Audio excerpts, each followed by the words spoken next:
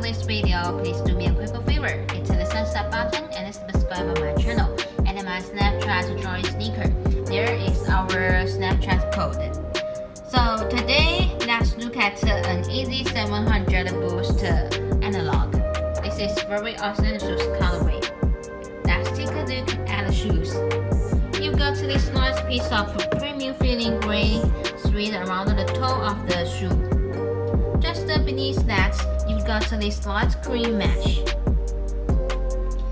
And then, moving around the side of the toe, you've got some more thread panel and a sort of a lighter gray.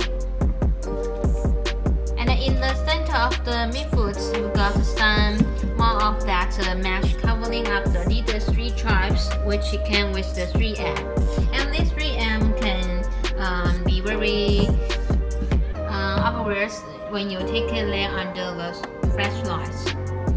Continue with the shoe, you've got this light cream leather panel. You've got the cream white shoe laces. Beneath the laces, you've got this light gray mesh tone.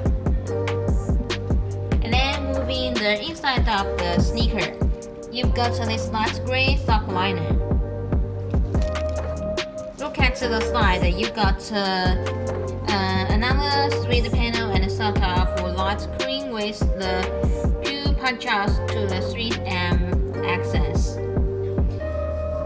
Moving around to the heel of the shoe, you got another thread panel and a light gray with punch-outs to the 3M accents. And then moving down on the sneaker, you got the standard Yeezy Boost 700 midsole.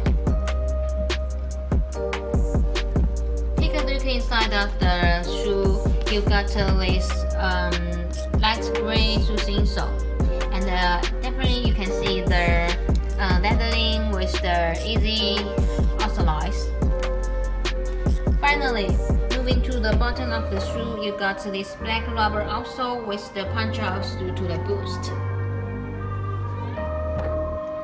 All in all, this is very nice colorway of the Yeezy 700, and if you want to take more colorways of the Yeezy 700, you can go to our website sneakerdistrict.net.